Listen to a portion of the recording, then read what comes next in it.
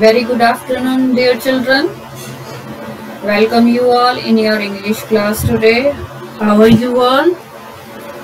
Hope you all are doing well. So today we are going to start with the second chapter of our supplementary book, An Alien Hand. And the name of the chapter is Bringing Up Kari. Right? But before we start with the chapter, tell me what does it mean, bringing up Kari? That is the title of this chapter. Bringing up means Kari is the name of an elephant in this chapter. Fine. So you just tell me the meaning of bringing up. What does it mean? Can anyone tell me? Yes, I'm waiting for your answers.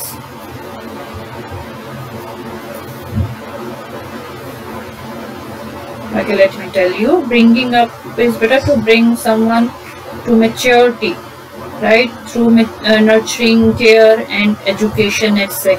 So who we are bringing here? We are bringing up Kari, an elephant.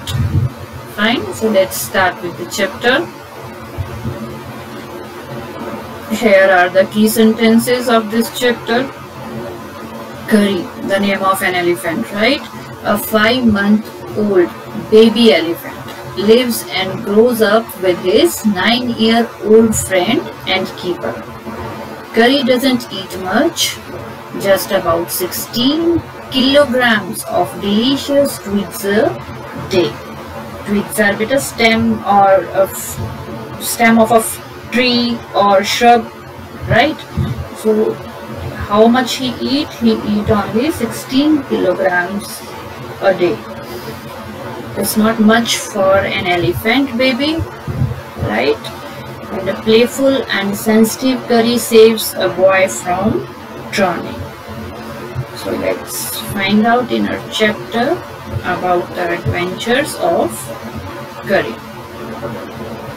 So Kari, the elephant, was 5 months old when he was given to me to take care of. I was 9-year-old. Who is I here? I was 9-year-old. I is the narrator of this chapter, who is narrating this story to us, right? I was 9-year-old and I could reach his back if I stood on tiptoe. He seemed to remain that high for nearly 2 years. We grew together. That is probably why I never found out just how tall he was. He lived in a pavilion under a thatched roof. What is thatched here, beta? Thatched is a build-up of cut grass, right? So that was thatched roof which rested on thick tree stumps so that it could not fall on when Kari bumped against the poles as he moved about. So bumped is what? A collision, right? Against the poles as he moved about. So what the narrator is trying to tell us here, he is telling us that Kari was 5 months old when he came under the care of the narrator, right? And the narrator too was a young boy, barely 9 years old. The narrator could reach Kari's back if he stood on his toes, and Kari remained of the same height for the next 2 years, right? Both the narrator and the Kari grew simultaneously. But Kari lives in a pavilion under a thatched roof with thick tree stumps to prevent him from falling, right? And here I have tried to manage some comic pics for you children. Here I have converted text in the form of a comic so that it becomes very interesting and you will find it very captivating, right? We'll read the chapter and we'll see these pictures, these images related to the chapter. Fine. So see, this elephant is Kari and here is the narrator, right? And he is every day he used to take him to the river. This we will read in the chapter. and they both enjoy. On coming out of the skin would be shining like enemy, right? And he would squeal with pleasure as I rubbed water down his back. Right? So every morning Kari and narrator used to go to the river for a bath. This read in a chapter. One of the first thing Kari did was to save the life of a boy. Kari did not eat much, but he nevertheless needed 40 pounds of twigs a day to chew and play with. Every day I used to take him to the river in the morning for his bath. He would lie down on the sand bank while I rubbed him with the clean sand of the river for an hour. After that he would lie in the water for a long time. On coming out, his skin would be shining like ebony and he would squeal. Squeal is to cry. We just saw it in the picture. Yes.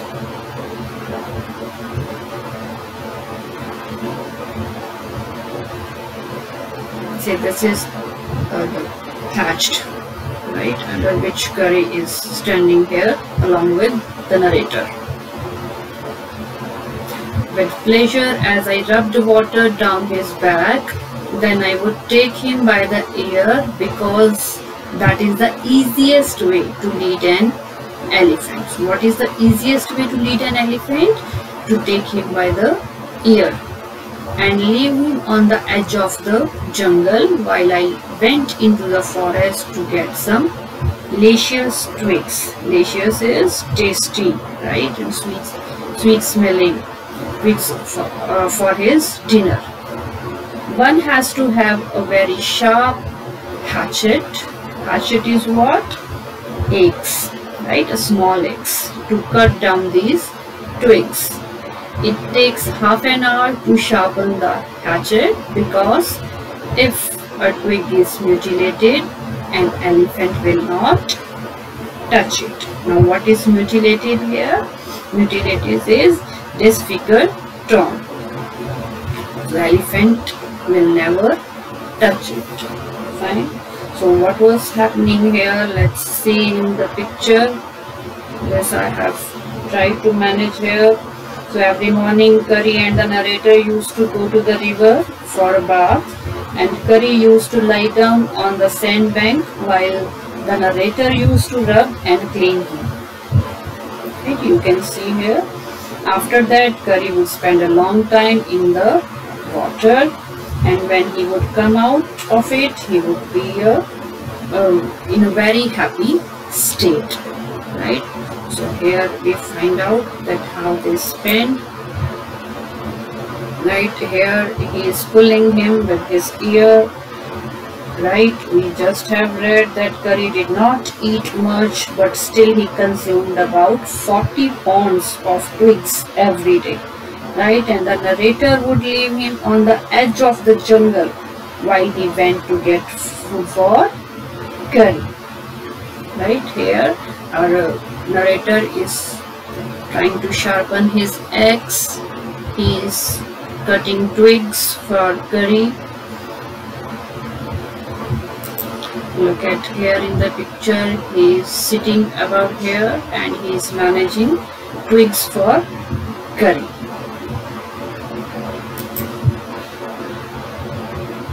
Okay. It was not an easy job to get twigs and saplings for Kari. Of course, it was not at all easy to manage food for Kari.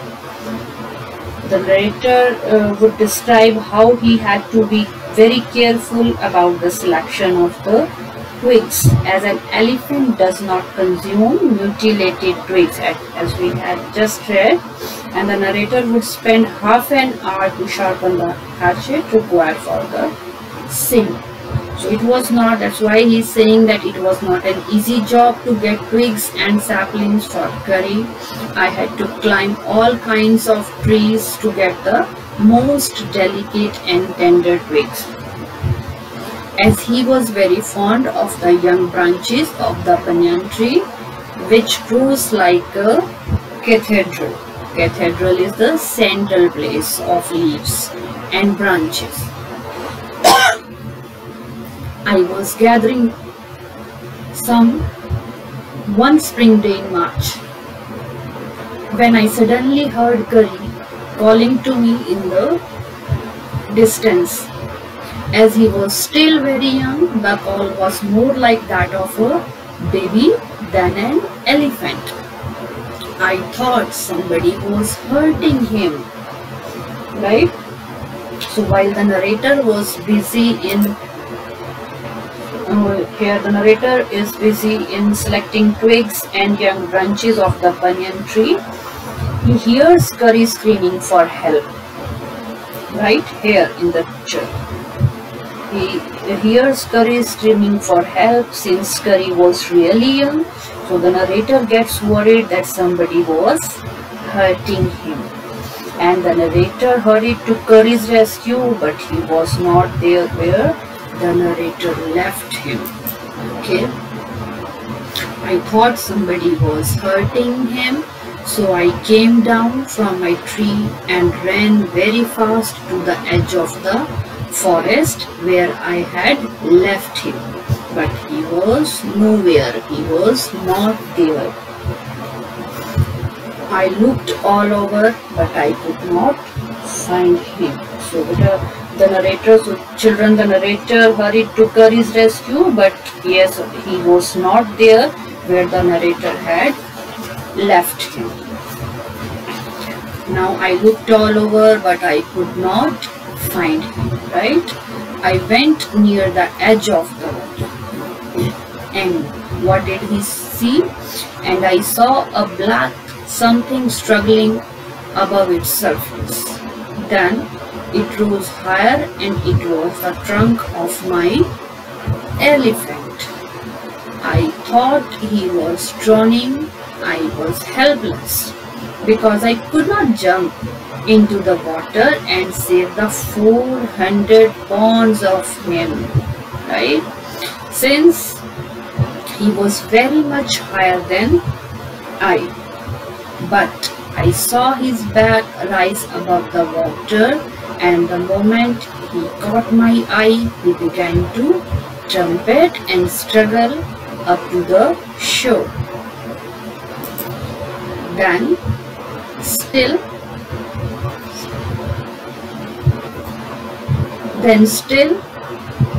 trumpeting, he pushed me into the water, and as I fell into the stream, I saw a boy lying flat on the bottom of the river. He had not altogether touched bottom, but was somewhat afloat. I came to the surface of the water to take my breath, and there Kari was standing. Who was standing there? Kari. His feet planted in the sandbank, and his trunk stretched out like a hand waiting for mine. I dived down again and pulled the body of the drowning boy to the surface, but not being a good swimmer, I could not swim ashore, and the slow current was already dragging me down. What is ashore here? Toward the shore.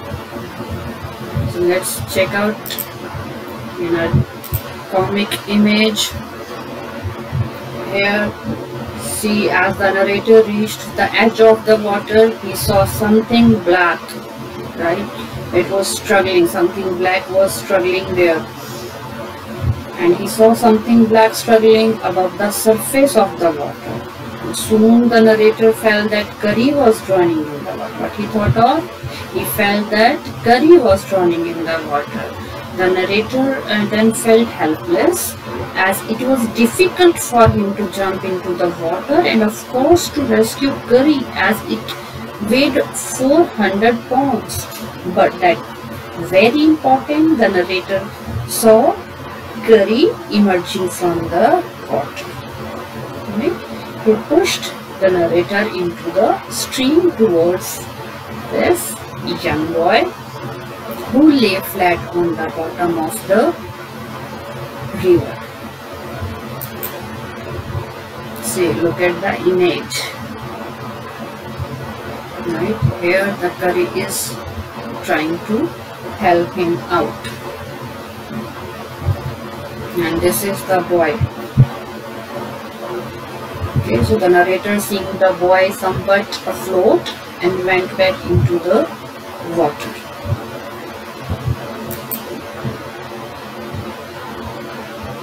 Seeing us drift by in the current, Kari, who was usually slow and ponderous, suddenly darted down like a hawk and came halfway into the water, where I saw him stretch out his trunk again. I raised up my hand to catch it and it slipped. I found myself going under the water again, but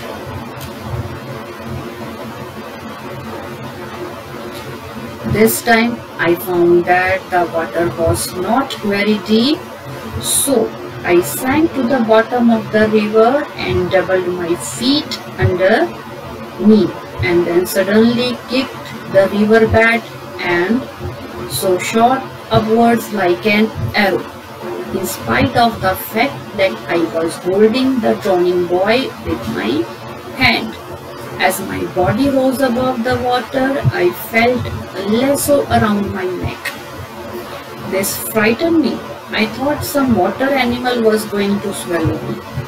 I heard Kari squealing, and I knew it was his trunk about my neck. And finally, he pulled us both ashore. Ashore is towards the shore.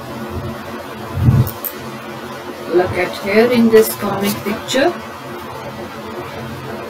Here, the narrator is holding the boy in the water, and the narrator, seeing the boy somewhat afloat, went back into the water, and Kari stood there, his feet firmly rooted in the sand and his trunk stretched out towards the narrator, as if offering his hand to him.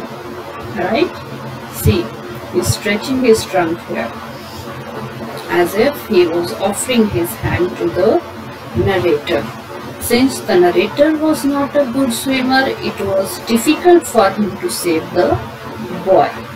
But Kari at that point came halfway into the water and with his trunk tried to pull out the narrator. So, and this way they say both Kari and the narrator saved the boy.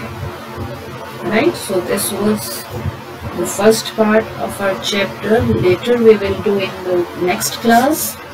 But before we move on, better, you are supposed to answer me of some questions based on this chapter, right? Whatever we have just understood based on that. Okay. So here comes your first question. How old were Kari, the elephant and the narrator? Answer me quickly.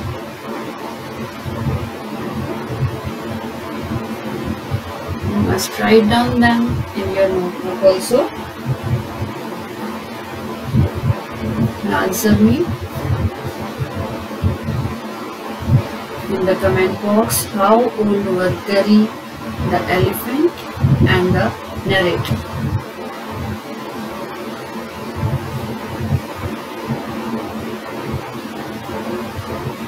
How old were Kari and the narrator? Yes. Hurry up, type your answers. Good. Once more I am repeating the question. How old were Kari, the elephant and the narrator?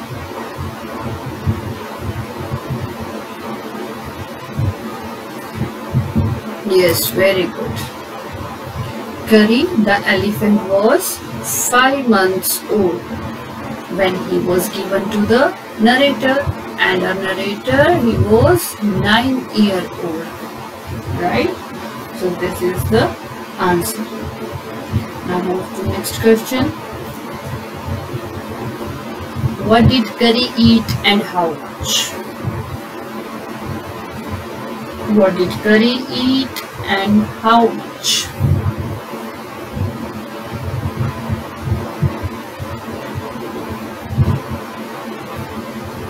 We have just read in our chapter. So answer me quickly, children. What did Kari eat and how much?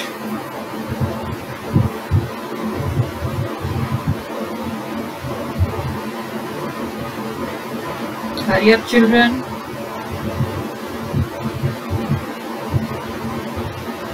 Write your answer. What did Kari eat and how much?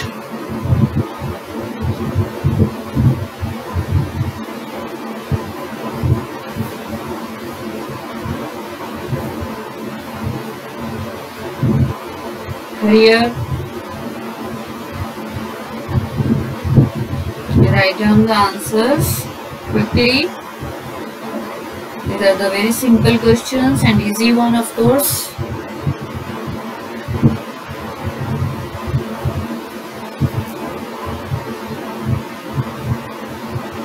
Hurry up, children.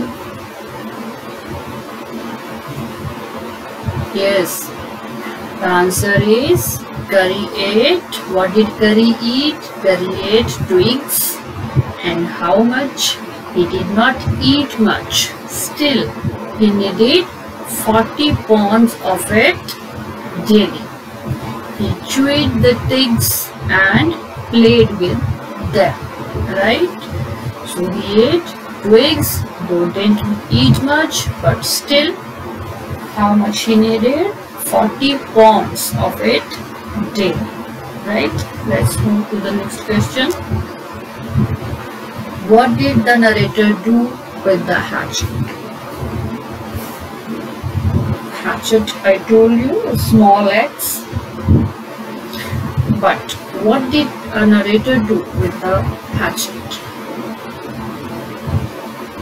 Again, very simple question, better. Give me your answers in the comment box. Type quickly.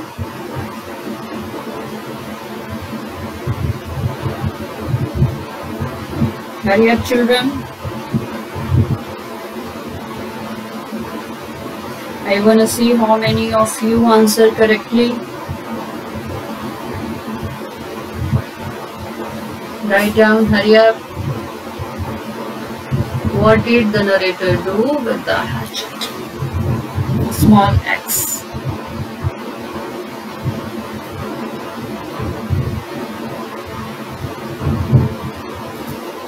Yes, the narrator had to bring some delicious twigs for Kari's dinner. Right? He used to cut down the twigs with a very sharp hatchet. So what delicious is here? I told you earlier also, tasty or sweet smell, right? Delicious twigs. So tasty twigs he was managing for Kari's dinner, right? And he used to cut down the twigs with a very sharp hatchet. Okay, let's move to the next slide. Questions. Tell me this one. Why did the narrator climb the trees? Why did the narrator climb the trees?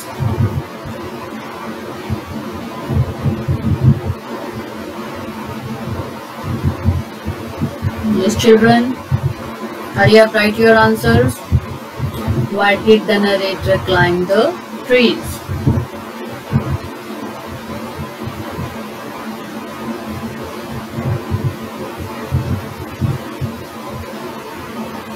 Why did he climb the trees? The narrator? Yes, children, I'm waiting for your answers. Type quickly. Good. Hurry up. Here comes the answer. The narrator had to get twigs for Kari, so the most tender and delicious twigs were found on the trees. So that was the reason that he used to climb the trees. Got it? So our question was, why did the narrator climb the trees? The narrator had to get twigs for Kari, and the most tender and delicious twigs were found on the trees. So that was the reason. So he used to climb the trees. Okay. Next question. Did Kari enjoy his morning bath on the river? Yes, children, tell me, did Kari enjoy his morning bath on the river? Do you enjoy your morning bath in the morning? Of course, yes. Right? So now tell me the answer of this question. Did Kari enjoy his morning bath on the river?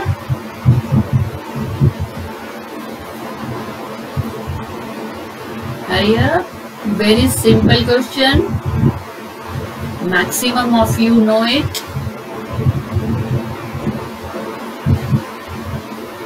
Yes. Kari loved to be taken to the river for his bath. He lay down on the sandbank, right? And the narrator rubbed his body with clean sand. Then he washed his body with water and he used to make sounds joyfully, right? Why? Because he was enjoying his morning bath on the river. Yes. So he loved to be taken to the river for his bath. Right, children? Now one more question. How much food did Kari consume daily? I think this I told you twice in the chapter.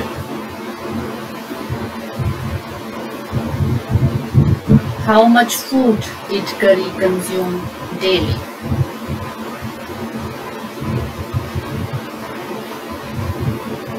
Answer it quickly, children.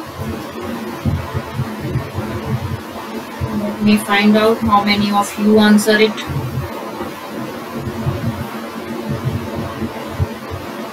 Yes. Very good.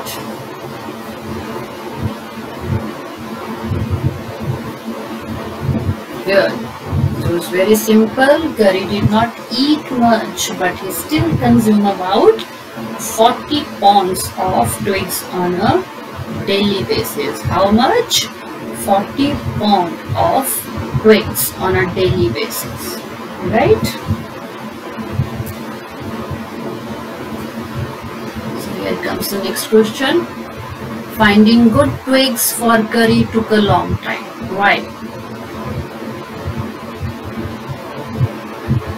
Finding good twigs for Kari took a long time. Why? Answer it.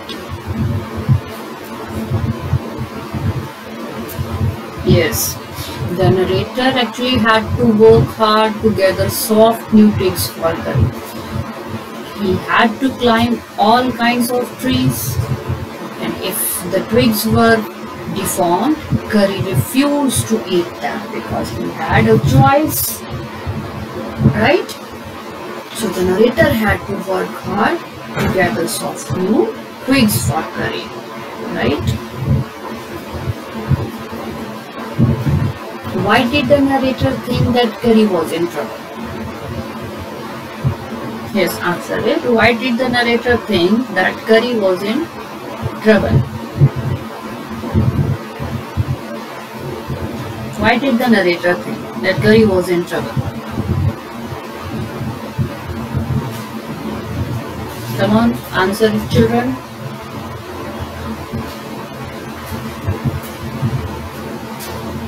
Yes. Okay. So the question was, why did the narrator think that Kari was in trouble? Actually, the narrator thought that Kari was in trouble because Kari was really young, and his call for help was more like that of a baby crying for help than of a grown-up elephant. Right? So again, it was very easy question. Why did Kari push his friend into the street? Why did Kari push his friend into the street? This is your final question, children. Answer it quickly. Why did Kari push his friend into the street?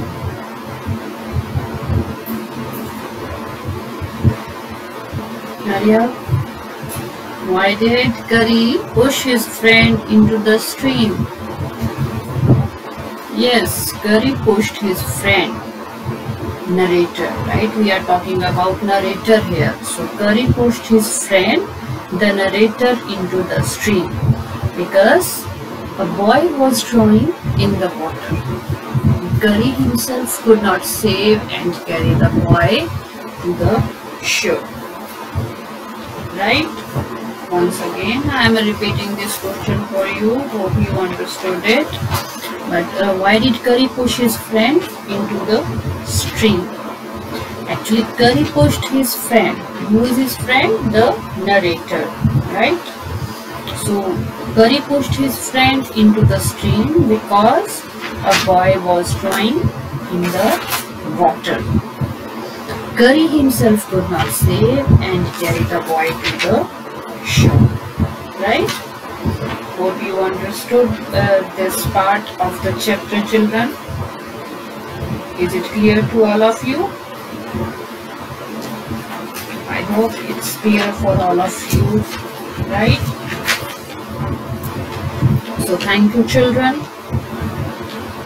We will read the remaining part of this chapter in our next class. Till then, you are supposed to read your chapter again and find out if you face any difficulty while reading it, right? We will discuss in our next class about this part as well as the remaining part of the chapter, right? Till then, children, stay happy, stay healthy and stay home. Take care and have a nice day.